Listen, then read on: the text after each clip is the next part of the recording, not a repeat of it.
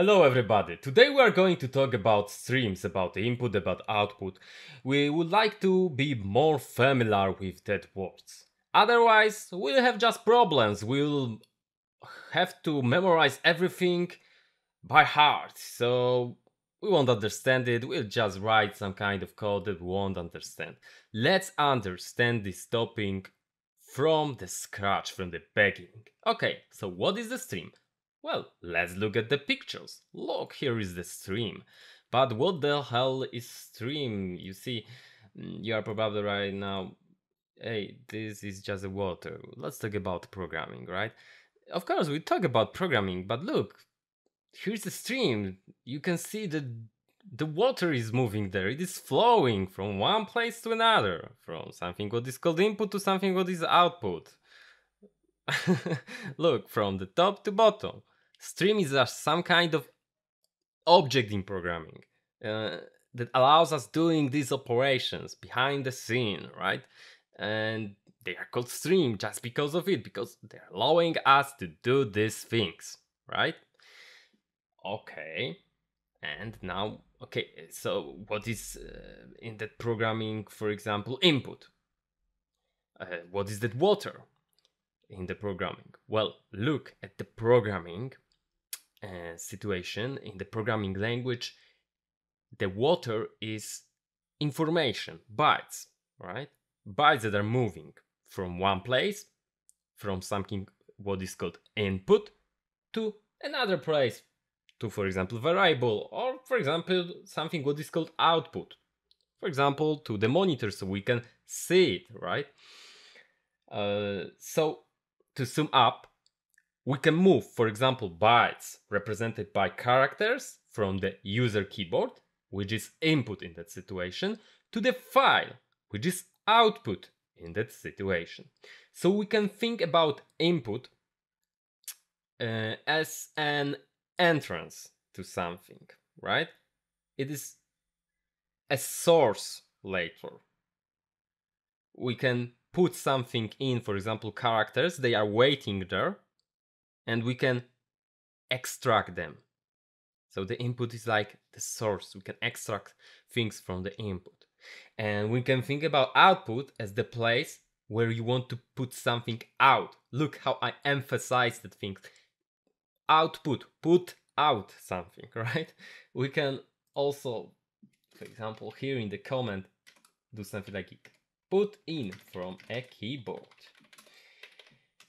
Put out to the file. So as you can see, input, output, right?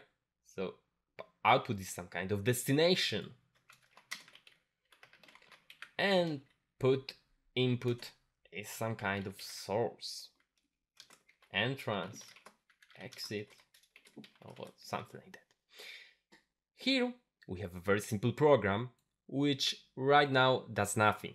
But well, we include here a very large library, which is input output stream.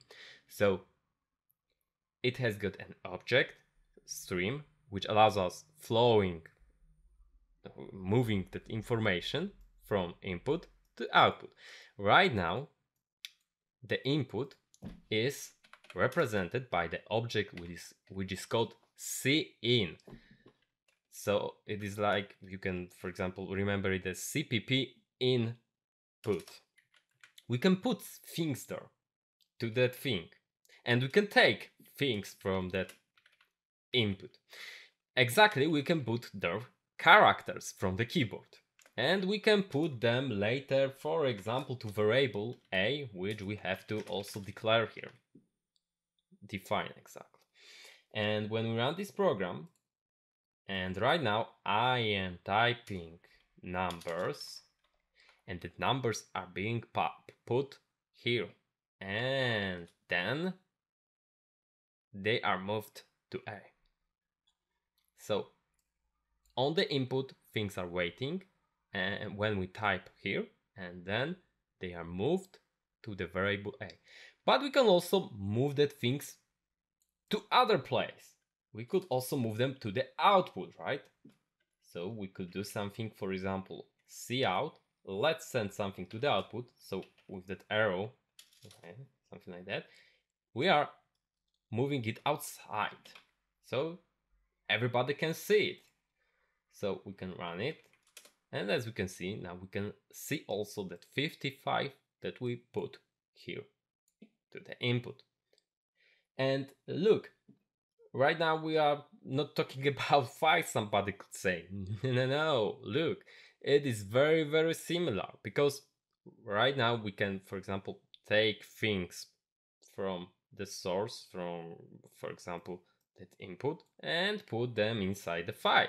Or we can say that the file will be the input, it will be the source this time, and we'll take things from there and we'll put it outside to, for example, user, so he can see it on the monitor. So you see, the file can be once the source and once it can be the destination.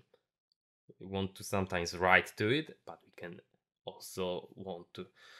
also take things from the file, right? It all depends on the situation. And we will talk about these situations. We also talk about other library that will exactly do things on files. It is very similar in next lesson. Thank you very much.